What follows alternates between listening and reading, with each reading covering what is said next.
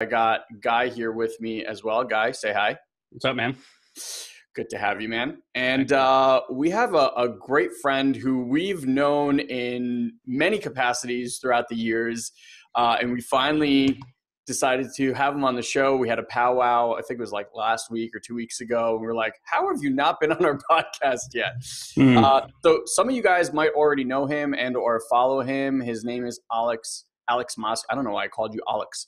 Yeah. Alex Moscow. Especially considering your father's name is the same as this guy's name. And my dad's name is Alex. Yeah. That's the funniest. Alex. Yeah. Alex Moscow. So Alex, first of all, welcome to the show, brother. Thanks, man. I'm super excited to be on. Yeah, it's like we've been on this journey together for like, I think we've been together for like 7 or 8 years, huh? It's been, I don't know if it's been that long, but it's definitely been like around that 5, 6 for sure. Yeah. Definitely around 6. Yeah, and it's funny because to be go clear, ahead. I'm half Asian, so my math only works half the time. So numbers get a little screwy for me sometimes. Yeah. It's funny because when we met Alex the first time, you were working at the time. We had met you through Ted McGrath, right? And you were working with Ted. And like we were fairly new to the game at that point when we met Ted. You were, brand new to the kind of that world. And it's just funny. Here we are, like whatever it is, 5, 6, I don't know how many years later, and just rocking out. So without bursting your bubble, why don't you tell people a little bit about your story and what you're up to nowadays, and we'll go from there. Totally. So for my whole life, like I knew at a young age, like I wanted to be an entrepreneur. Since I was like probably 5 or 6, I always wanted to like do things my way. I always wanted to really help people in a big way too. And the big challenge for me was that I actually had a speech impediment with a stutter for my whole life.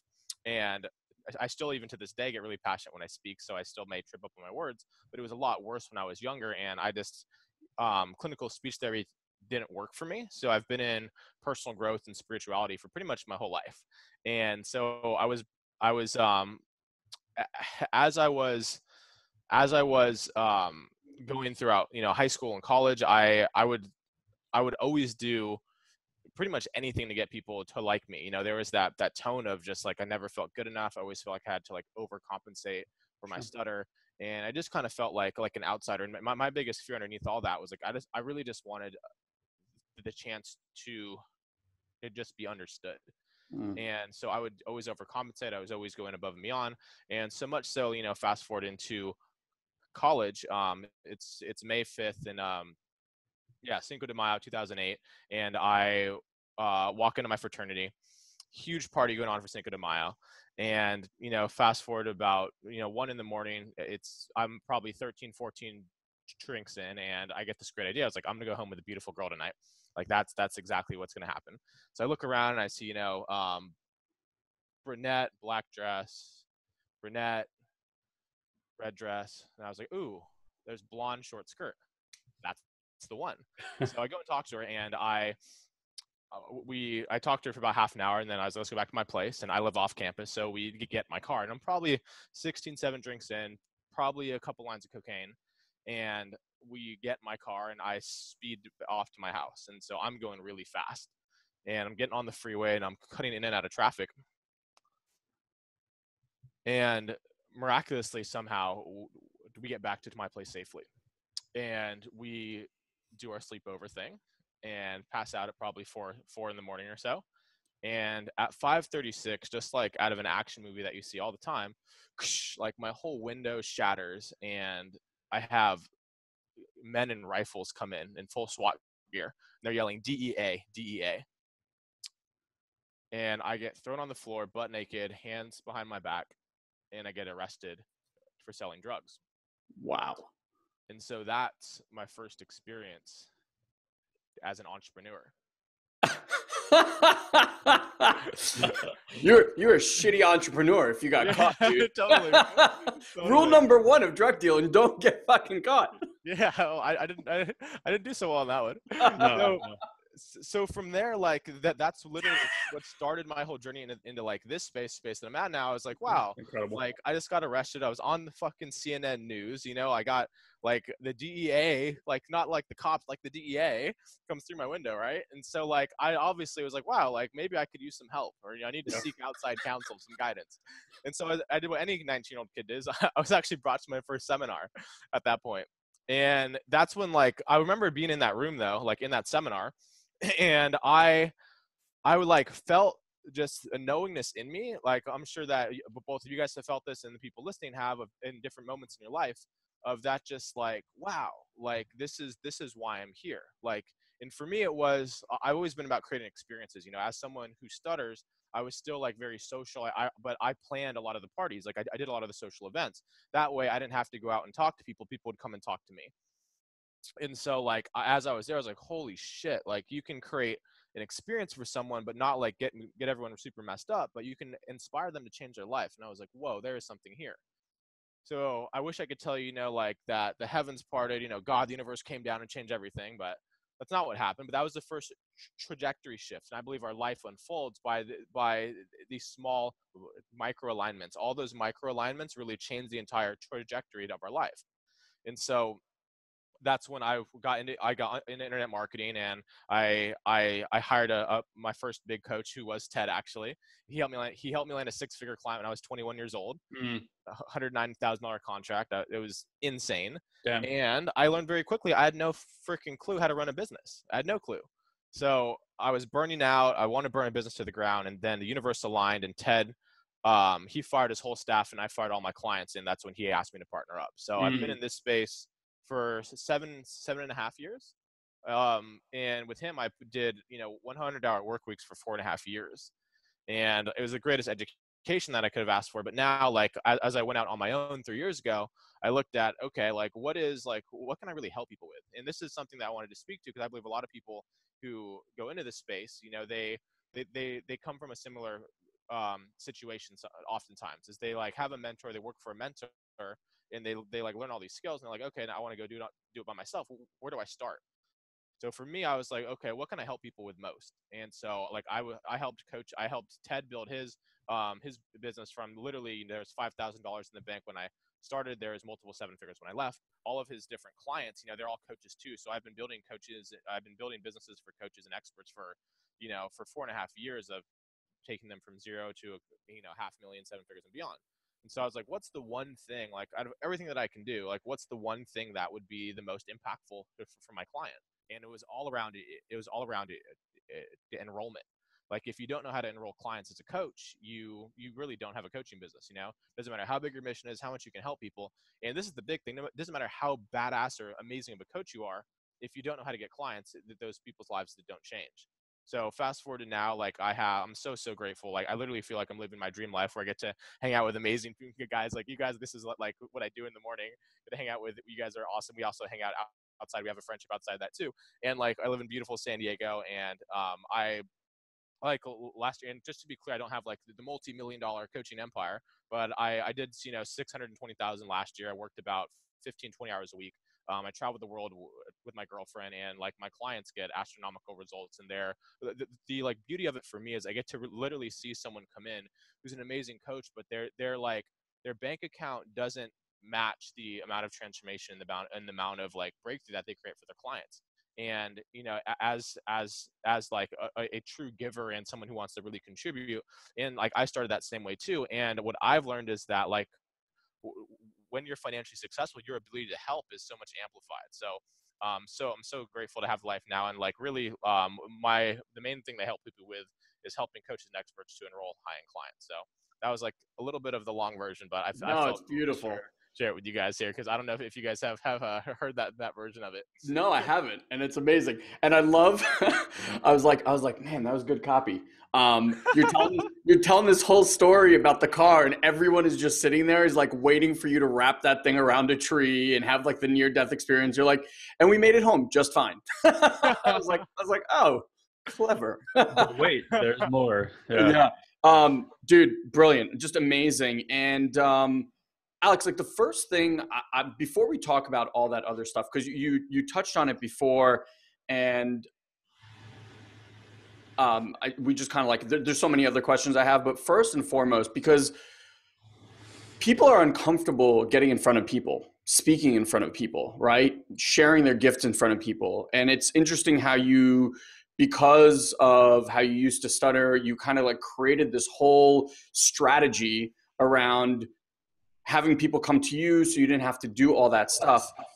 And what I find amazing about your story is that your gift, and it really is your gift, is inspiring people to live their greatest life, to share their gifts with the world. And like, how ironic that the person that sat behind the scenes, like wouldn't talk to anybody and do all that stuff, is the person out there doing it. And so I'd love for you to just share a little bit of what you went through to be able to do that, because so many people are sitting on the sidelines with such gifts with I don't know if it was a lot to overcome or not, but like, you know, for most people, that perception of like, oh my God, you know, I'm stuttering and then I have to go stand on stage in front of people, like that's suicide, right? So they have to conquer, quote unquote, even way, way less than that. And so to them, I think hearing the story of like how you've use this as one of your greatest assets and skills, I think that'll be just amazing for people to hear. Totally. So, such a great question. Like, there's a few things that come up. Like, there was, like, so for myself, when I was working in Ted's organization, and like, I always saw myself, you know, like people were coming to me and I was help them, and I'd coach them to they'd get great results. But my whole identity was like, I didn't really know who I was, you know, and it's like, are they listening to me because I'm in an organization? Are they listening to me because of Ted? So all that shit come up, right? And so as in, and one of the things I'm so grateful for with Ted is like, he just threw me into situations, and he like, it forced me to figure shit out. And I believe it was one of the greatest gifts and I believe incredible mentors do that, because I believe we're so much more powerful than like we believe that we truly are. And if we're thrown in a situation where we have to perform, you really get to know about yourself. And so the example that I'll give is we did this launch, and we generated like 70 strategy sessions, so 70 sales calls. And so Ted was like, cool, so the sales team is going to take all these calls. And I was like, we don't have a sales team. And he's like, you're the sales team. And so like I'm at that point, and like I stutter, and so I was like, cool, so you're giving the kid who stutters 70 calls to take. And so like I learned, I had to like not so just like in general, you know, I had my own sales fear, and we can talk about that in later on possibly, but like there's just stigma, or there's stigma in the collective consciousness just around sales. Yep. There's stuff that's passed down from our parents, and you know what they believe around sales in like the media as well. If you look at the Wolf of Wall Street, there's a whole movie made around like sales is like manipulative, and sales is, you know, all these different things.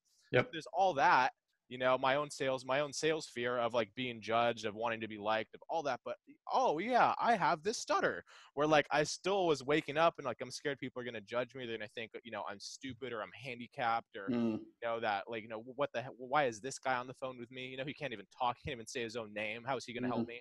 So like I have all of those voices. Wow. And stacked with a sales fear.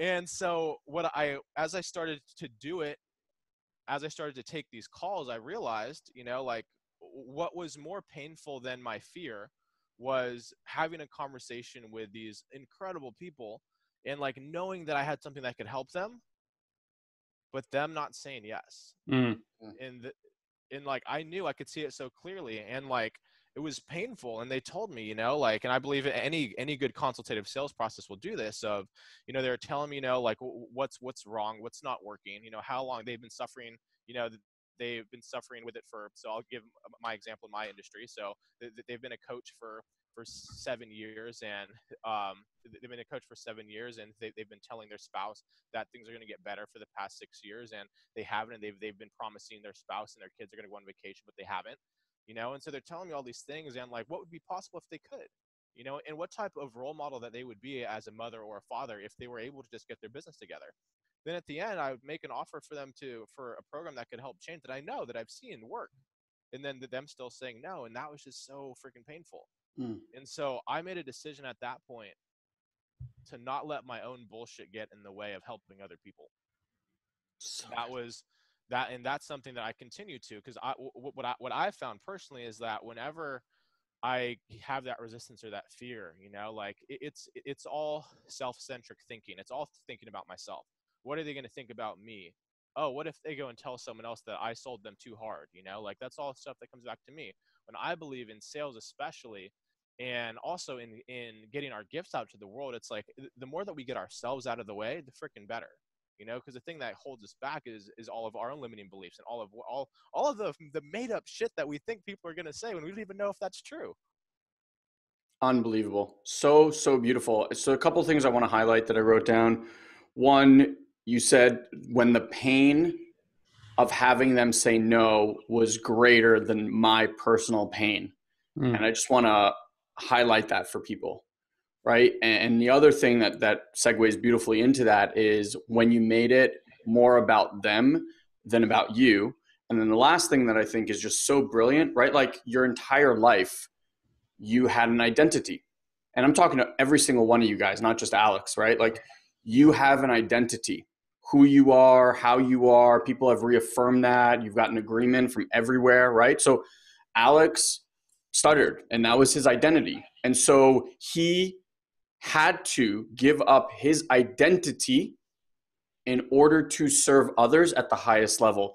And I would venture to say, Alex, that like you continuously, because I know we do also, continuously give up our identity, even if it got us to a certain place and it empowered us and all that stuff. Like I just had a coaching call the other day with our coach, and he was taking me through this process. And at one point, I'm in this state where I'm like, the best way I can explain it, if you've ever come out of like a really, really, it's like coming out of a really, really deep meditation plus being on ecstasy. It was like that experience where everything's like fuzzy and like soft and it's just empty in your brain and you can't really think, and like your body is just so like tingling, but you can't really move. Thoughts, you're talking slow, your eyes are like a little bit shut, everything. And he's like, this is the state that I live in. And I'm like, how? Like, I couldn't even imagine having a conversation with one of my clients from this state. I feel like just in this place of like, oh, right? Mm-hmm. And he goes, that comes from a pattern of you believing that you need to show up a certain way as a coach. You have an identity of what a coach looks like. And the second he said that, I was like, wow. Right?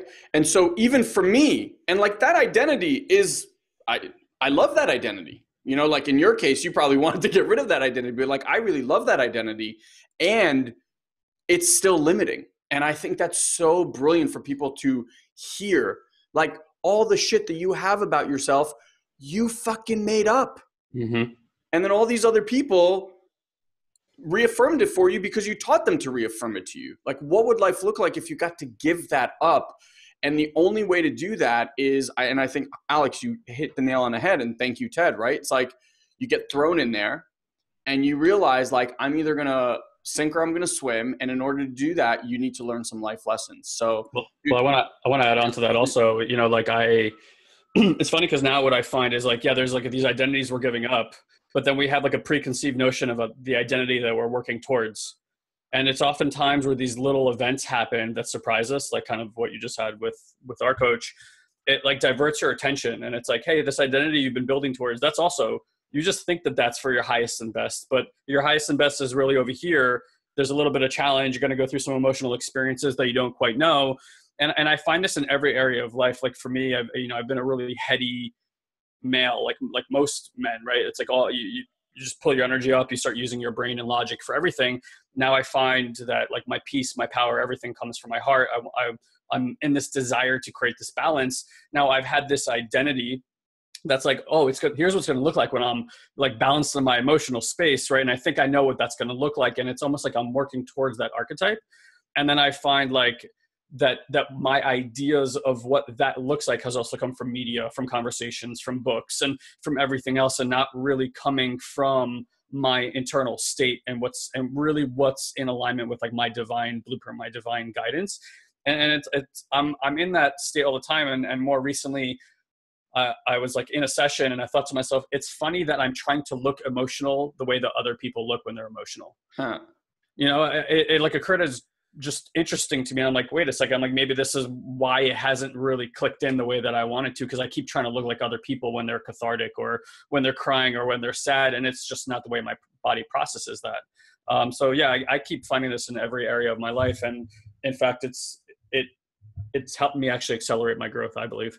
Yeah, for Yeah. sure. So Alex, I want to talk a little bit about what you do now. And thank you, by the way, for sharing that story. Yeah, it's awesome. Beautiful.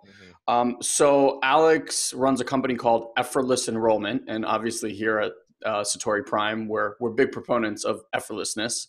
So say more about what that looks like from the work you do and the clients that you get to work with, things like that. Yeah, so it's funny. I was just having this conversation the other day, and like effortless enrollment, like, cause so the thing about enrollment is enrollment oftentimes is not effortless. Like it's not at all. Most people perceive enrollment as work. What I believe makes it effortless is when you become that and you show up as that highest, most authentic version of yourself, and when you speak truth into someone's life. So effortless enrollment, it's a like from a like one line marketing perspective, it's helping coaches and experts to effortlessly enroll high-end dream clients into their programs and events. And so, but how that's actually done is it's like, I do have my systems, I do have my frameworks, I have my scripts. And what I believe makes it effortless is when my clients bring that badass coach that they are into their sales process. Because something fascinating happens from what I found is that like they're like the badass coach that challenges their clients, that holds them to a higher standard, that that like points out the different blind spots that they don't see when someone buys. And for some reason, like on the other side of the coin, when in the sales process, it's a completely different person that shows up. Oftentimes, this is what I found working with 1,000 different coaches, is that on the sales side, on the enrollment process, their sales conversations, whatever you want to call them, free coaching sessions, they they just don't show up the same. They like want to be liked. They don't want to ruffle feathers. They don't want to stir the pot too much. And oftentimes, they also do not even coach. So there's a lot of coaching process, or there's a lot of sales process out there that for coaches, they say, don't solve the problem, don't do this, just ask questions, which like that works sometimes. And I believe what like you need to give them an experience of what it would be like to actually work with you. So this was like, I teach this. So this is like a core foundation of what I teach, because of so much of my story was like, I wanted to be liked. I don't want people, I don't want to be judged. Like my biggest thing was that I was so fearful of that if I enrolled someone too hard and they went out and like told other people that I did that, like that was like my greatest fear. And what I realized though is that like that the way that I challenge my clients to step up, the way that I challenge the best versions of themselves to show up, that's the exact reason why people buy. Like that's why they work with me. And it's also like, what I learned from Frank Kern is like, show people you can help them by actually helping them. So I believe that applies in marketing. That also applies in your sales process. So effortless enrollment, it's my brand on high-end sales, and it is effortless when like you're showing up like that. When you're showing up in your authenticity, when you're showing up and you're speaking truth. Like a big, component that I teach is truth outsells tactics. Like truth will always outsell any sales tactics. Like an example for that, to give context and like concreteness to it, is like, a lot of coaches sell on discounts, and like I used to sell this way a lot, and it freaking works. And it's just not the way I choose to run my company now. So for example, you can frame a discount in a beautiful way where it doesn't sound like a discount, where it's like, hey, this is our first time talking, and I like to reward my clients for taking action, so I'm going to give you a scholarship. So the course is usually $5,000, but I'm going to give you scholarship pricing if you take action today, because I like to reward my clients for taking action. And so it's like, you get the $3,000 scholarship if you buy today on this call, which in reality, it's a fucking discount. Like it's a discount, and still call it what it is. And so for me, like it works. That process works. If that's the way you want to run your business, amazing. No judgment towards that. For me, I don't want my clients buying based upon fear of missing out. Like that, I believe that what most coaches don't realize is that the enrollment conversation, the enrollment process, literally, anyways, it's like the entire it's the entire like foundation for the whole relationship. Like you're going to offer some type of transformational program, a retreat, a 6-month program, a year-long mastermind. And like, that's the whole start of it. And so like, I want to build that start on a solid foundation. I don't want that start to be based upon scarcity, a fear of, oh my goodness, if I don't buy today, like I may miss out on this.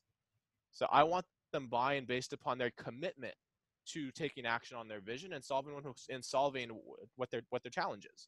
That's just me personally. So that's what, like, and I believe when like that's are so much of like my values, and what enrollment becomes effortless when you have your values in your enrollment process. So that's like a high level view of really what I do, high end sales, but also the like message behind it and how I do it. Yeah, there's something really interesting, and I think we say this, and I think people who are starting out hear this all the time, that when you make it about money, you struggle. And when it stops being about money, you really succeed. But the funny part is that when you're starting is when you need the money the most. And that's when you need to focus on the least on the money. So it's kind of counterintuitive. And I love what you said there about bringing themselves, like their true authentic self, to those conversations. Can you say more of the process that you take people through to do that? Because I'm with you. I'm 100% agree that the more you are you, the more money just shows up in your bank account effortlessly. And people sometimes hear that, they're like, but I am being me.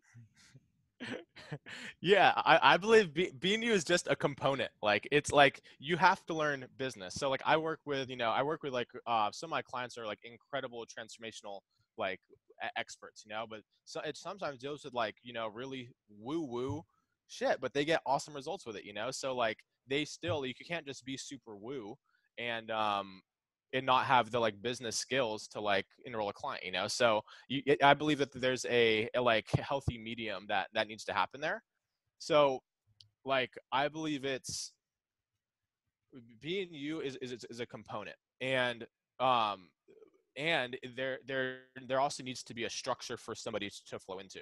So for example, like I believe that like scripts don't work. Like I give my clients my sales script that's sold, over $10 million, and like it's what they think that they need, but it's not, it's what they want, Hmm.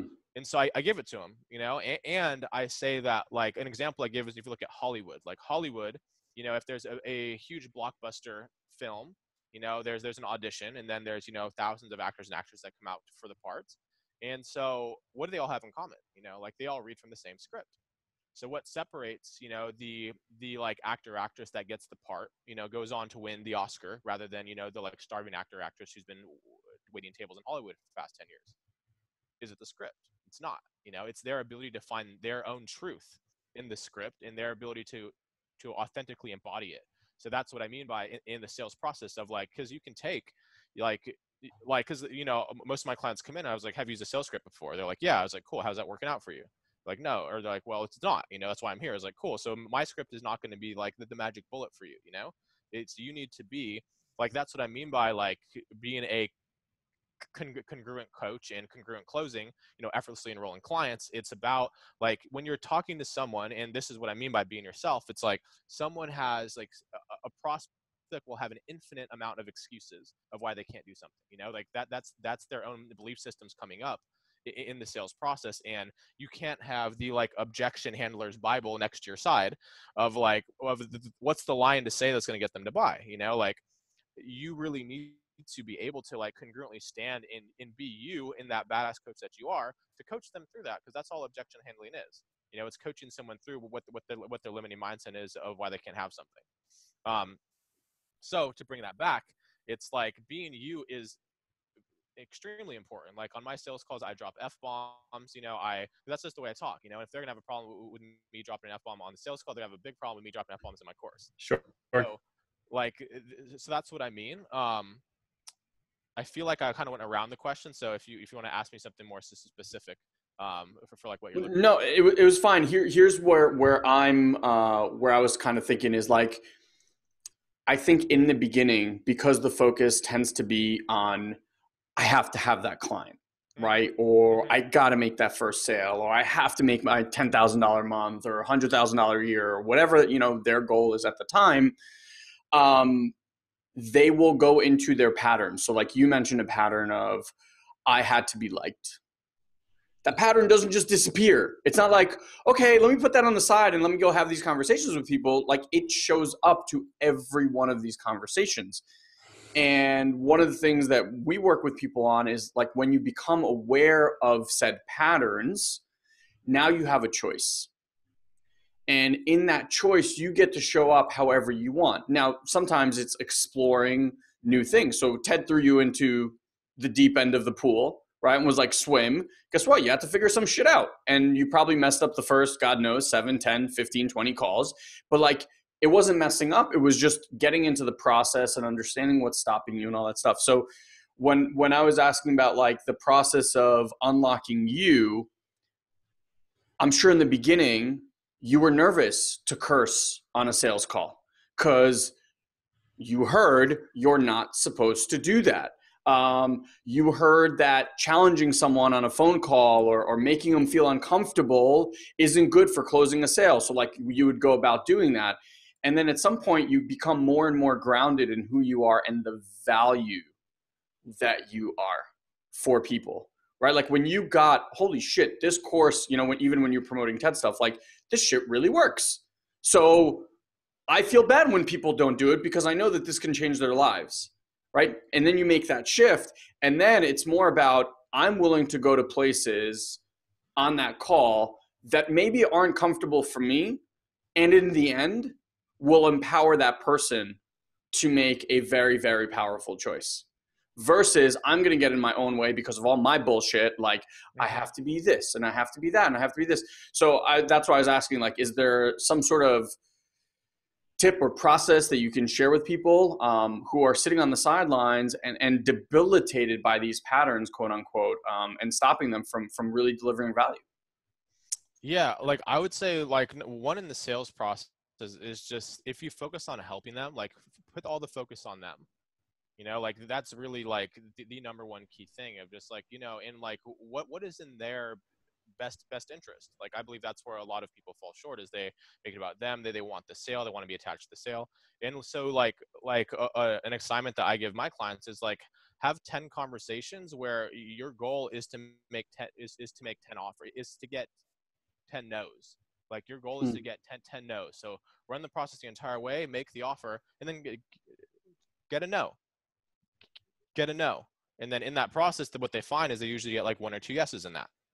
They're like, oh my God. But like, because they have like, they're going after a yes, that's subconsciously what they want. They want the money, they want the client, whatever, they want to help the person. Yes, I believe they want all of them. And like, but when their focus is so dialed into one thing, that I believe that they're missing so many other, beautiful tips along that whole way. Yeah. So yeah. I think especially in the coaching field, look, it's a relationship business. And I think a lot of people think of sales as one and done, specifically when you're doing like top tier, high end type of stuff. Like you don't want to bring somebody in. I don't even think I want to bring someone in who I had a 15-minute conversation with. And they're like, yeah, I want your program. They don't know the first thing about me. I don't know the first thing about them. We might not even be a good fit for one another.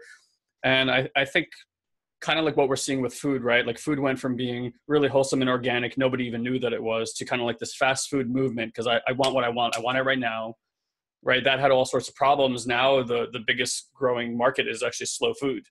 So it's almost like we went from like fast sales, like give me the solution now, to slow. I know anybody who we've hired for a significant amount of money, multiple conversations were had, like multiple. It's kind of this organic relationship that just grows over time. And then you both go into it feeling really, really, really good. I actually believe if you remove, and I'm sure Alex, for you, because people come to you are kind of in that scarcity mindset. Maybe they're just getting a business started. They're investing quite a bit with you. They want the results right now. They don't come, they start freaking out. And then every phone call becomes a matter of life and death. And if you can kind of displace that, and again, just go back to some of the principles we're talking here and say, hey, this is about making sure that I can look at the symptoms that you have in life, and what I can produce is going to create quantifiable results for you. then I want to work with you. If what I have is not going to do that, even if you want what I have the ability to say no. But if you just get on any call and it's not about making the sale right now, it's just about making that next step happen. And that next step might be you going, or you know what, let me get off this phone as the person selling the product and see if this feels good for me. And then why don't we get back on the phone in a week and we'll both see how we feel at that time. And that removes a lot of the pressure. I think that lets the conversations grow a lot more organically. Is it something you would agree with? Yeah, I believe it's different strokes for different folks, you know? Like I believe that there are certain clients where that's 100% fit. That's 100% fit. That's the way that they make decisions, and they make powerful decisions. Other people, like, I believe the complete opposite of, like, they've had a challenge for 8 years. They're on all these free coaching calls. Like, they don't make decisions. That's the exact problem. So for those people, I'll say no. Like, there is no think about it. You know, there is no call next week. It's like, because in my program, I need you to be able to make fast decisions and take action on them. You can't wait another 8 years for this. Gotcha. Because you go in my program, you can't wait 8 years. You can't go think about everything that I tell you to go do. You have to be able to listen, and you have to go out and do it. So that's the way that I'd frame it. You know, like, I believe that's what I mean by, like, there's not like one. I believe sales is not a one size fits all. I believe there's different sides of it, you know. But and for people just starting out low, you know, like a process like what you just shared, like that also that may be difficult as well, because I actually don't recommend that people just starting, because I know there's so much emotional investment that goes into that next call the week after, you know. And the also percentage of people who hop back on that call oftentimes is low if they don't have a follow-up process, or they're not, like, sending, you know, email to them or reminding them or giving value. You know, the chances of them getting on that call is lower. So what I like to do with people just starting is, like, to come to a decision on that call, whether it's a yes or it's a no, or 24 hours. Like, hey, sleep on it. Like, you sit with it. Like, it doesn't have to be on this call, but let's hop back on tomorrow. We know, and we'll both come on to share whether it's a yes or whether it's a no. Cool. Yeah. Real quick, what are, or maybe not real quick, but what are some of the biggest mistakes that you see people when they are trying to build that business, whether it's from, you know, 0 to 100,000 or 100,000 to a million or a million and above? What are some of the biggest mistakes you see people making time and time again? Yeah, number one is, I believe if you're not at $500,000, like, 80% of your time needs to be spent on your sales and marketing. Like, I believe that most people have that flip, especially in the coaching space. They spend 80% of their time developing content, writing blog articles, you know, developing the course, going into the studio, hiring video people, when it's like they don't have anyone to, like, actually deliver it to. That's what I mean by, like, clients' lives don't change unless they actually become clients. So that's why, like, I believe everyone needs to start, you know, with their enrollment process, with their marketing. So 80% of the time. So number one is 80% of their time needs to be spent on the sales and marketing. Number two is that most people will start with marketing instead of sales. I believe that happens for a couple reasons. Number one is because there's so many amazing marketers out there that teach us if we just build the, like, automated funnel of doom that pumps us high quality leads and our cash register rings while we sleep, that, you know, our lives will change and we'll be able to go to Cabo and sip Coronas on the beach while our bank account grows, right? So I believe that's one of the reasons, but it's so much easier. It's so much, like, sales is confronting. Like, it's a confronting thing. And so one of my mentors, I forget who said, you can't market yourself out of a sales problem. So being able, so it doesn't matter how amazing your marketing is, if you don't know how to close a deal, if you don't know how to get a client, it doesn't matter how amazing that your marketing is. So the second tip would be, most people focus on marketing when they really need to focus on sales. Because also and this is, like, a more advanced thing, but, like, your sales process will give you what the most effective marketing is going to be. Like, those sales calls, those enrollment calls, that is literally the greatest, most valuable research data you can ever get. Because the challenges that they're showing up to on those calls, the reasons why they're coming to you, that's what you need to put with your marketing. And you want to put it in their words, you know, how they're saying it. So that's number two. Number three would be, what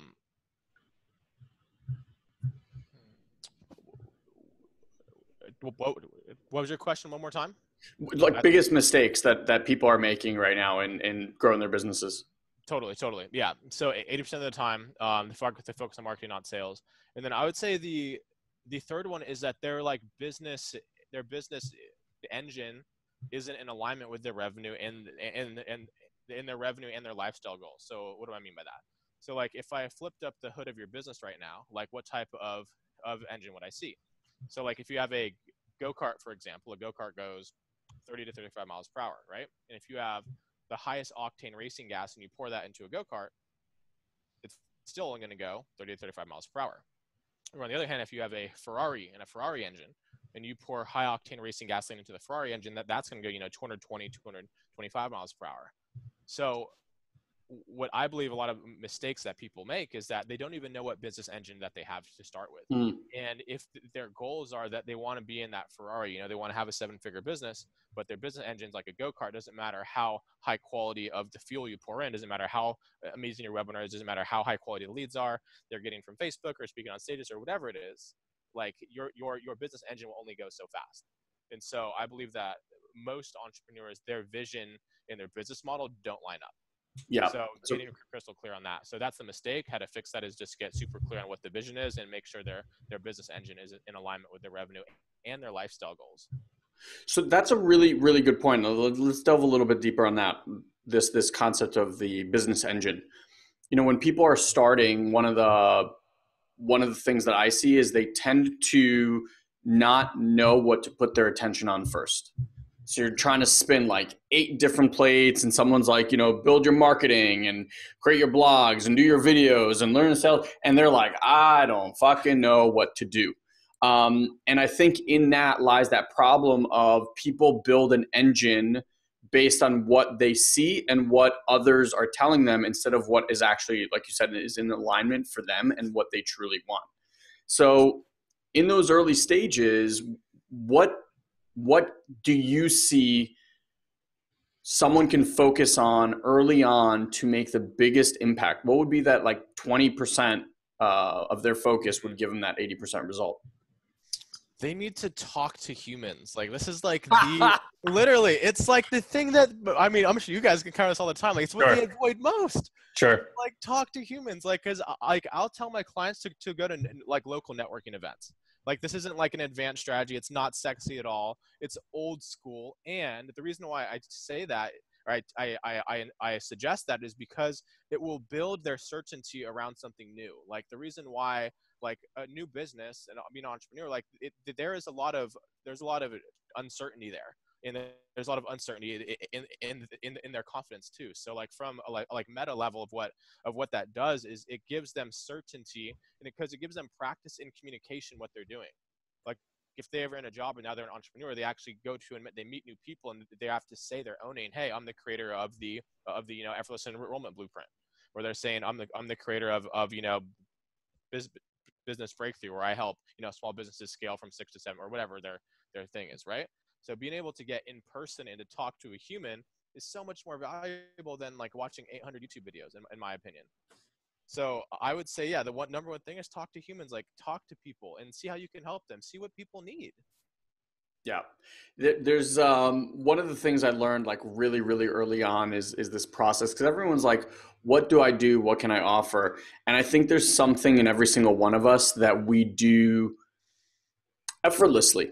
It's something that we love researching. It's something that we love learning about. It's something that our friends come to us for naturally. It's that gift is not something that just like one day on a Thursday when it's foggy and rainy outside, you're like, you know what? This is it. It's like you kind of already know what it is. It's just a matter of figuring out where the need is in the market and how your gift can fit into that.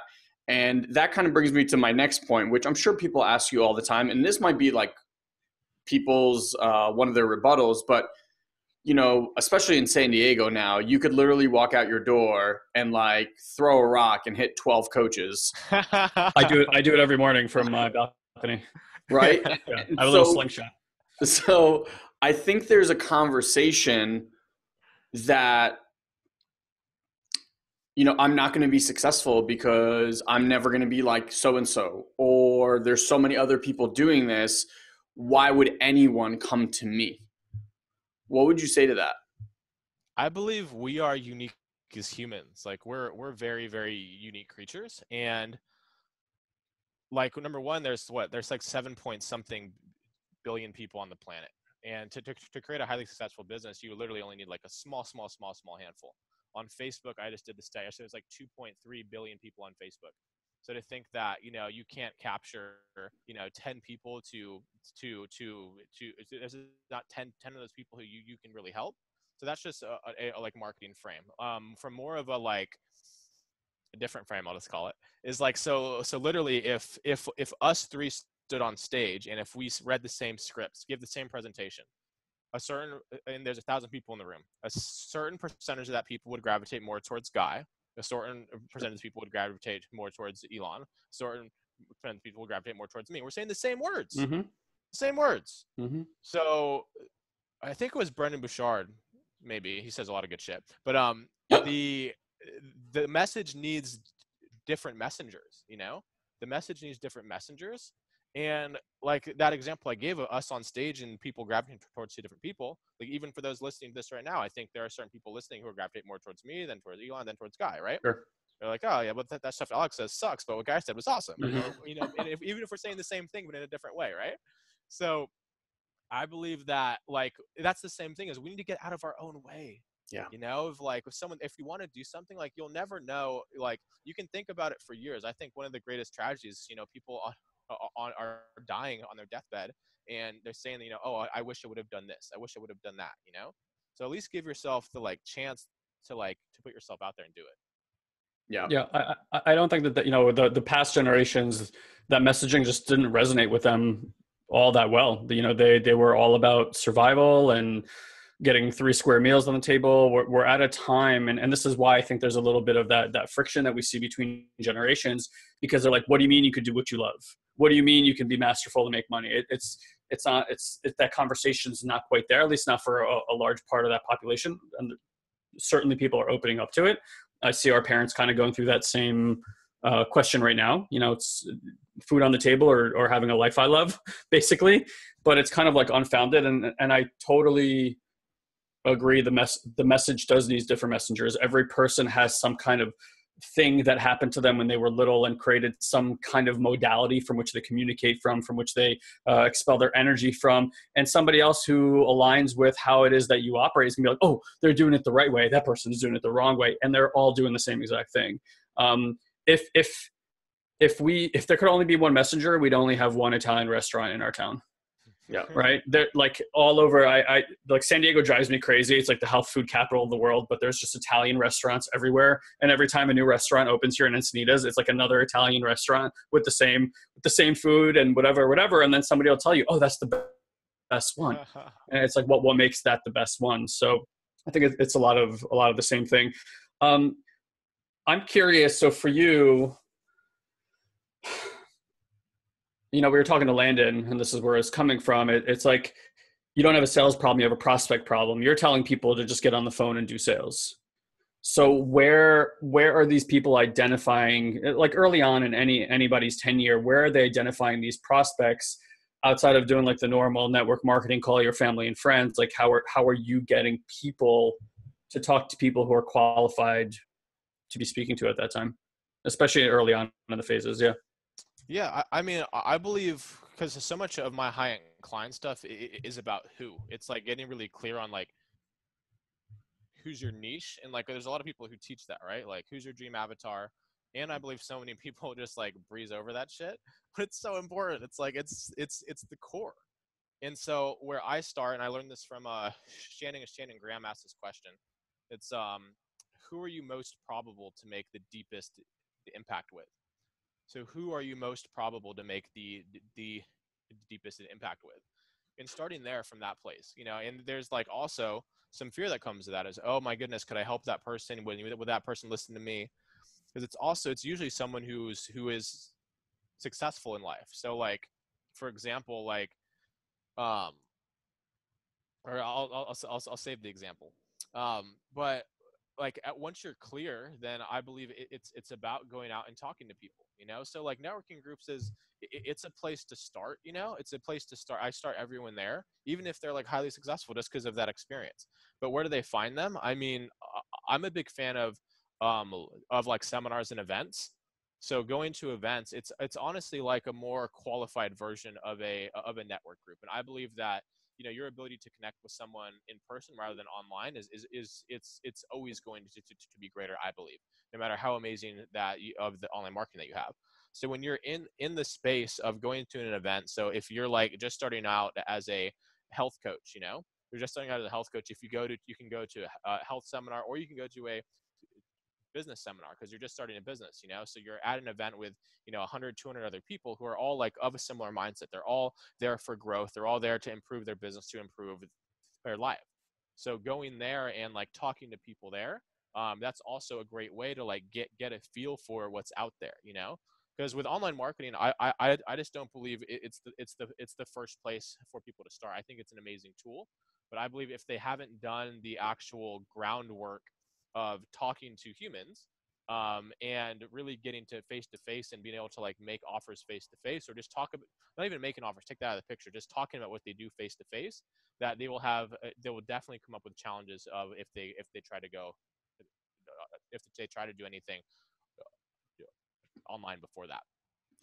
So just to follow up on that, in the beginning, when you're kind of still trying to figure out what it is that you offer, and especially when you're meeting people, how do you get out of the way of showing up at these events and having an agenda?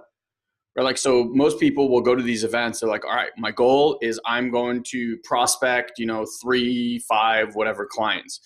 And so then I'm sure you've met these people at events where they're like card pushers, I call them. They like go and try to meet everyone. They'll like say hi to everyone for like 5 minutes and like, this is what I do. And all right. And usually I go like this.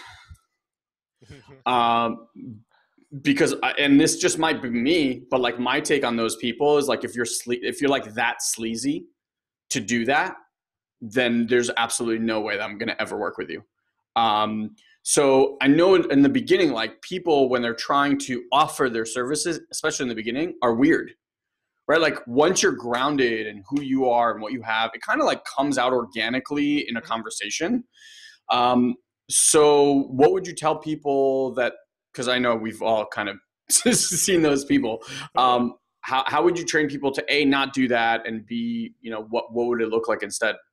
Yeah, that's such a great. Well, first of all, I've never encountered those people before, so I have no idea what but if I did, no, I totally.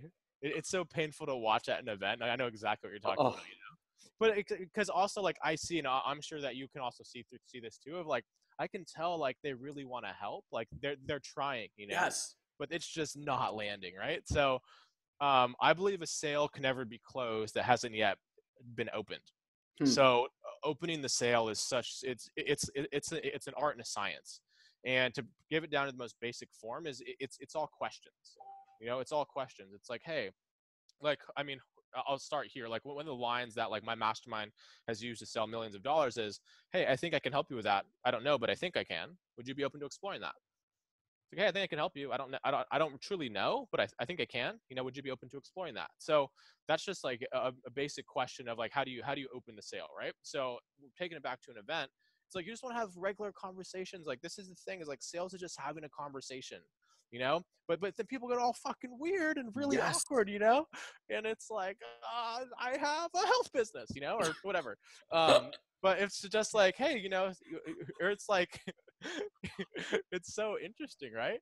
So like I would just say like have regular conversations, and like don't go into it with your goal as I'm getting 5 clients hell or high water no matter what. It's like, Yeah, cool, like sure. I'm gonna make 10 genuine connections and really learn about really create a real connection with them, and learn more about what they want and what their health looks like. Yep. So just a little simple framework is just like, and I believe this is what I mean by truth outsells tactics. So I believe like at an event, I've been really successful with, when I first went to events, when I first started, I was like, hey, like, I used to work, for one of my mentors. I helped him grow his business to a really big amount, and so I'm here over like, I'm finding my own voice in it. Like, I believe I can help you. So would you be open if I asked you a couple of questions about your business? So just something simple like that, of just like owning it, of like, hey, like I'm like, I'm actually kind of nervous, like this is really vulnerable for me to share and to be here of going out on my own. And like, I know I can help people. I've done it in other businesses, but I haven't done it for myself yet. You know, would you mind if I ask you a couple questions? Yeah. Yeah, I think that's really good. And the one other thing that I'd add, because we've had people, I don't know if you know if it's on the Have It All podcast, but definitely on the Performance Enhancing podcast that we had before, we had a few people who were like, master connectors, networkers, and stuff like that. And I think one of the most effective ways that I've seen is instead of having that agenda of, 5 people or 10 prospects or anything like that, it's you walk into a room with this mindset of being a connector. And you start to listen to people, like you meet people. And the whole time what you're doing is you're trying to get like what they're about and what their deepest need is at this moment, right? And their deepest need might not be in your wheelhouse at all, right? Like someone is, oh my God, I'm struggling. And the one thing that I'm looking for is this attorney who specializes in this and blah, blah, blah. Well, guess what? If you've been open and you've kind of had that mindset, then chances are, then you know someone who's either that exact person or someone one removed from that exact person. And the best thing you can ever offer is like, hey, I'd love to connect you to someone who I think could solve that problem for you. And if you just go in with that mindset, the whole conversation tends to be about the other person because you are way more interested to find out who they are, what they're about, and what their needs are.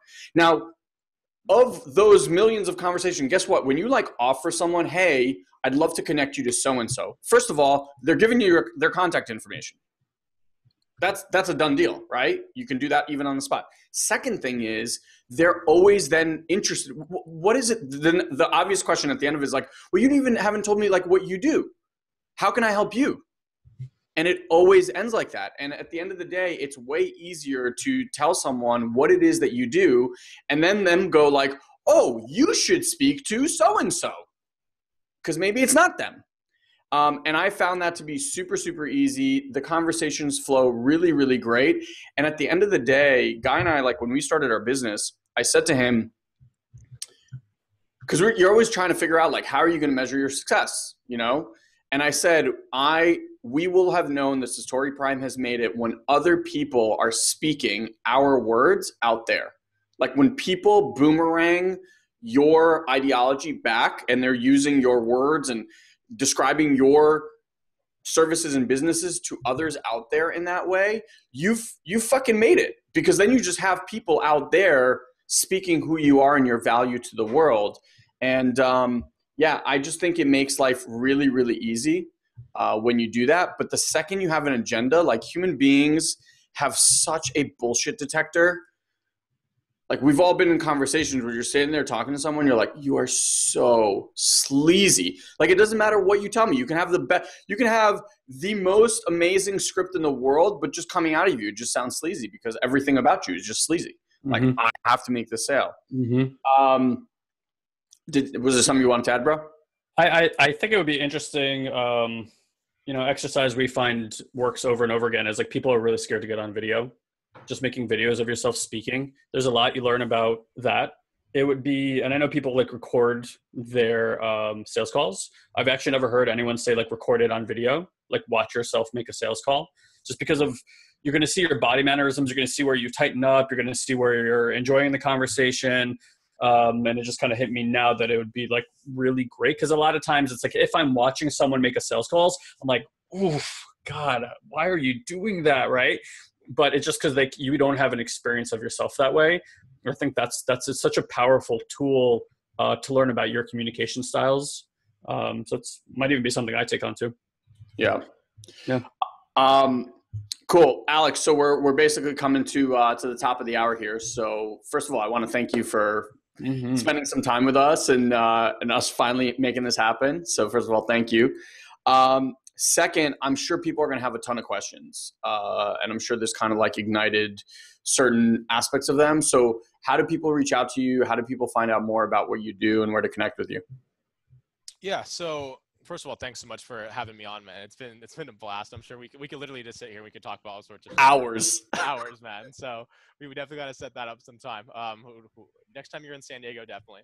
Absolutely, man. Yeah. So if there's a couple of ways. So number one, I wanted to really give everyone listening a free gift of what's been really powerful for me. So if you go to my website, alexjmoscow.com, ALEXJMOSCOW.com, there's a free 60-minute training on there. It's my 6 effortless enrollment essentials. It's everything you need to know to build or to enroll high-end clients. 60-minute training on there, some of the best content that I have. So you can go there to get that. If you want to connect with me personally, Facebook is by far the easiest way to do so. I also do Facebook Lives, and I post out content on there as well. So if you want to continue to get more information like what I've shared on here, my Facebook is facebook.com/my name, Alex J. Moscow, spelled the same way, ALEXJMOSCOW. Not to be confused with Alex. Alex. Yeah. Well, Alex and Alex are actually spelled the same way. It's just an emphasis on a different syllable. So yeah, it's true. It's the same. Dude, so much fun spending time with you. Thank you for taking the time out of your day and sharing this amazing wisdom with our listeners. And yeah, guys, go check him out. Amazing man, amazing story, and just gets amazing results for his clients. All right, we'll see you guys all on the next Have It All podcast. Have an amazing rest of your week. Well, thanks so much for having me, guys. Bye, guys. Later. Thanks, Alex.